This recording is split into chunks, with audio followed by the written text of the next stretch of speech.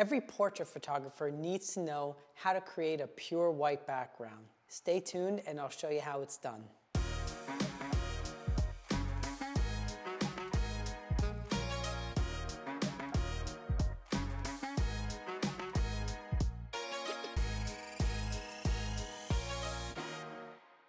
What's up everyone, my name is Pete Coco. I am a photographer with a studio in New York, and today I'm going to show you how I create a pure white background in my headshots and portraits. Now before we get started, please gently tap that like button, don't smash it, and make sure you subscribe to my channel.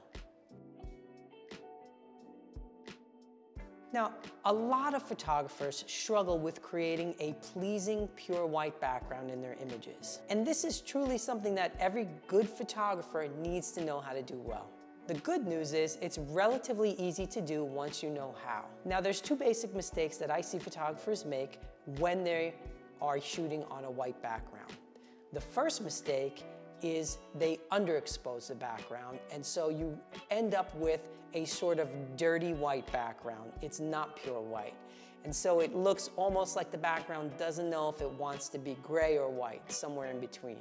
The second mistake they make is they overexpose the background. And the problem with this is that although you do get a pure white, you're blowing out the whites and you're also putting your entire subject in flare. So you have a lot of unwanted light that reflects back and affects your subject.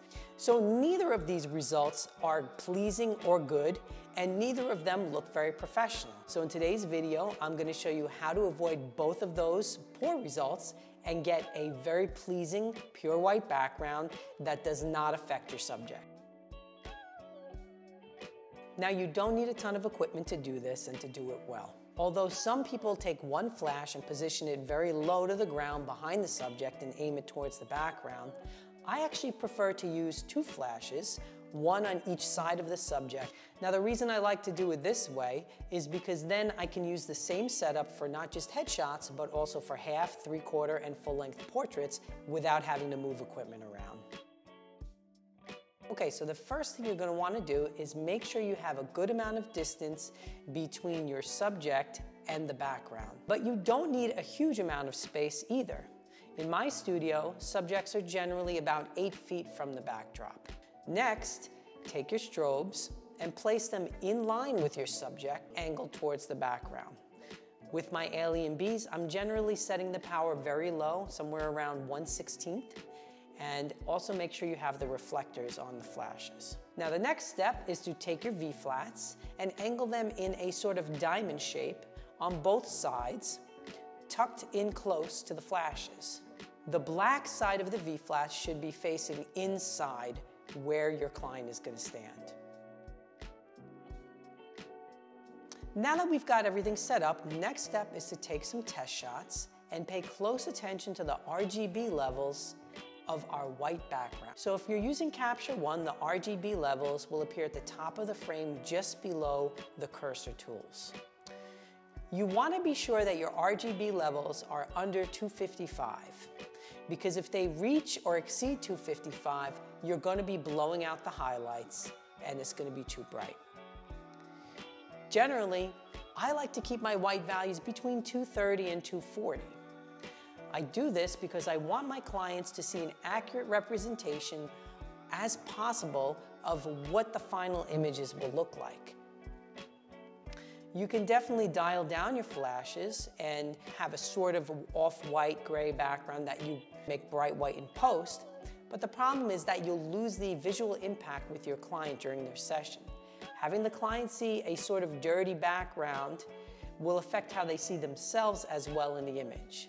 So by keeping my levels somewhere around 230, I'm able to give them an accurate representation of the final result without risking the flare around their hair and faces.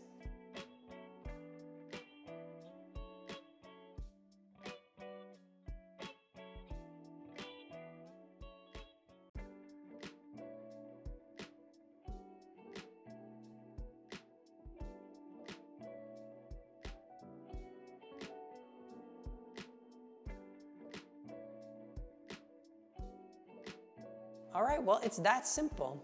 Now, although this process might seem a little complicated or long, once you get in the habit of doing it this way, it's actually super easy and quick. It usually takes me about 5 minutes to set up my lights and my V-flats, take a few test shots, and dial in my settings. So there you have it. Let me know in the comments if this has been helpful to you. And if you try it out, I'd love to see the results. And thanks to all of you who've been subscribing and checking out my videos. I really appreciate the support and it means a lot to me. And I'm looking forward to the next one. All right, thanks for watching everyone, and I'll see you next time.